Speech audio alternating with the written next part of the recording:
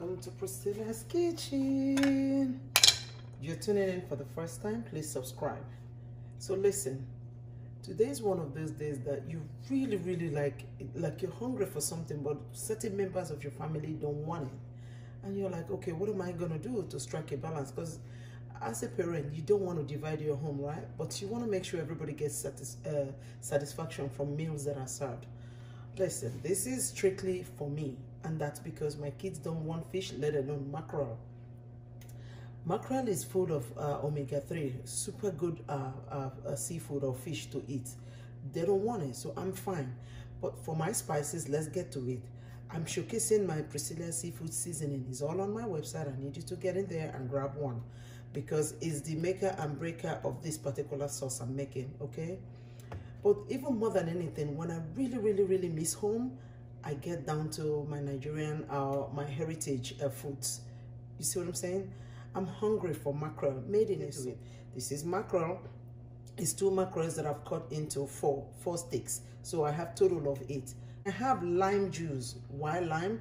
Acidity in fish makes it better for me, all right? Salt to taste for sure. Then I have palm oil, the things that really make it diced onions. This is a combination of tomatoes and red bell pepper already blended, okay? So then I have garlic. I have here, this is fermented castor oil. That's another ethnic component of this dish. I don't cook a lot with Maggi, so if you know me, you know I don't cook with Maggi a lot. But this is one I really want to cook with. No, already measured on my Priscilla's seafood seasoning. Let me tell you, you can't skimp on these flavors. And I've already told you, no dull, bland food in my kitchen. Not happening. I have ginger. I'm going to just grate it in as I cook it. Then I have crawfish, about 3 tablespoons here. All right?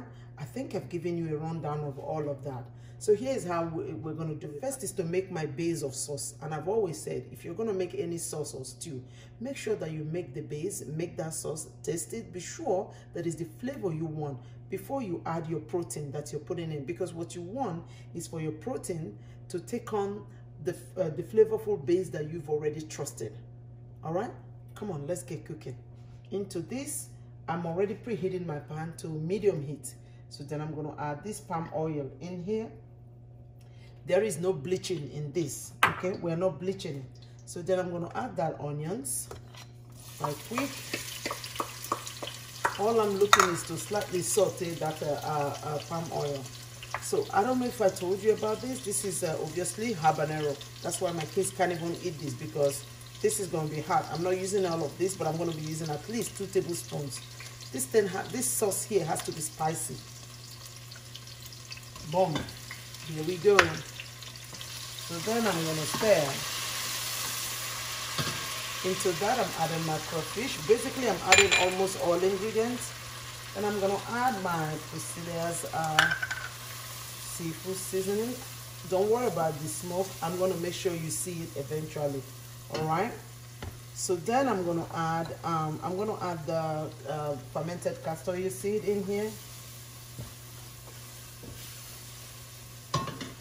Ooh, the funky smell of that fermented castor oil seeds, amazing.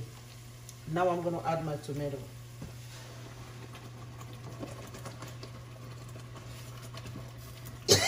There you go. There you go. Don't worry, we're going to be deglazing this with a whole lot of water. And I'm going to add it in here. All right, this is when I add that's about like a 1.5 cup of water to deglaze my pan. So then I'm going to add garlic. And hey, you know I like garlic, right? 1 heaping tablespoon. But I don't want it to overtake the fermented flavors of the castor oil seed. Okay? I told you I buy my garlic whole, and then I blend them, wash and sanitize that container and put it right back in. Add some oil. It lasts for a long time.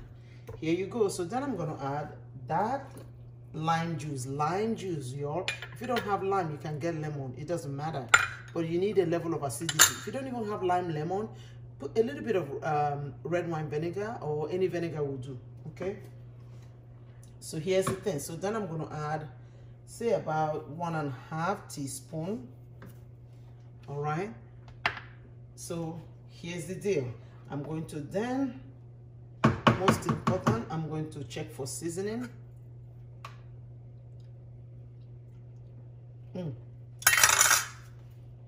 At this point, I'm not seeking to over salt, because you see it's going to go low and slow and cook.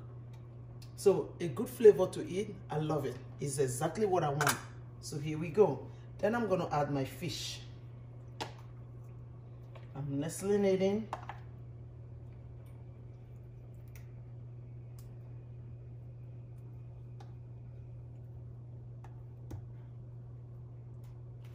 And then voila, I'm going to cover.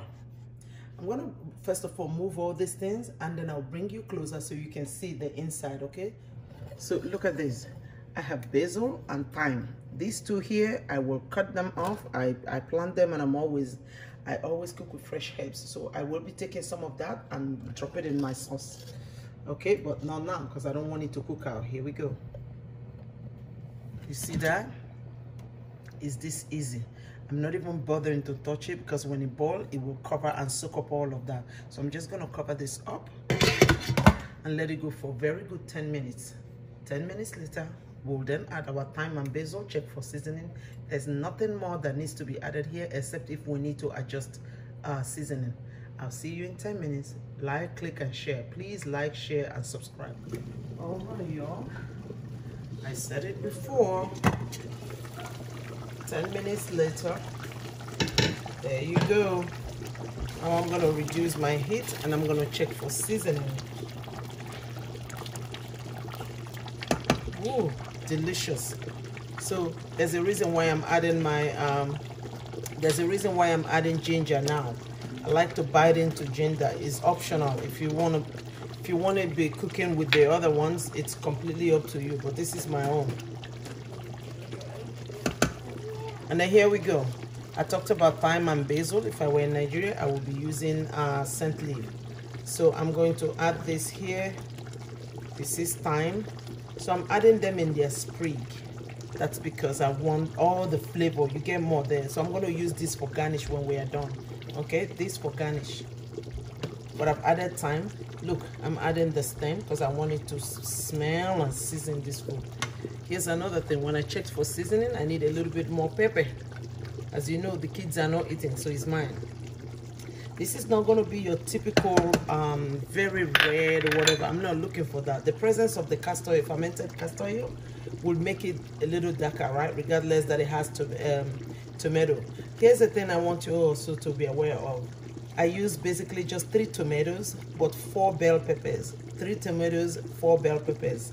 You call it tatashe at home, right? So 4 whole tatashes and 3 tomatoes. Because the goal is not about making it thick. It's about having a sauce that simply replicates my growing up. You know what I mean? So I'm gonna just let this cook for another 5 minutes. This is what I'm hungry for. It takes me home, and I will show you the finishing one, all right? See you in 5 minutes. Please subscribe, share, like. Make sure you tag your friends and family. Let them see my mackerel sauce my way. All right, I'll see you in 5 minutes. Here you go. 5 minutes later, do you see that? If you shake it, you get it's slightly soupy. You see that? That's what I want. Can I just tell you, this will go perfectly well with rice. It will go with gari as a Bear girl or Rivers girl. I love my gari. I don't have access to cassava. Obviously, it's been 20 years. I have not even seen that thing. All right, here we go. So it's like this double purpose sauce. I can use it on rice. I can even eat it as is. So it's a little tangy because of the presence of lime. Love this. Love this. Let me check. This is how we taste for seasoning. Can you see that? Ooh, delicious. I will drop more of this basil leaves as garnish. But even then, it kind of accentuates the flavor of basil. If you're home, please use scent leaf. Thank you for watching. Make sure to make this. Here you go. My rice cooking and ready to go. Can you see that? Rice ready. sometimes or once in a while, listen, when you really feel like eating something, even if the people around you don't like it, make it yours. You gotta take care of you too, right? Because if you watch very well on this end, here you go, I hope you can see. Let me show you. On this end, I'm making my family favorite, right? That thing has ham. This is gonna stew. This is going to stew for very good 45 minutes for that hen to be cooked and their stew to be ready. That's what they want. This is what I want. Delicious. See you next time in Priscilla's Kitchen. Subscribe, like, and share.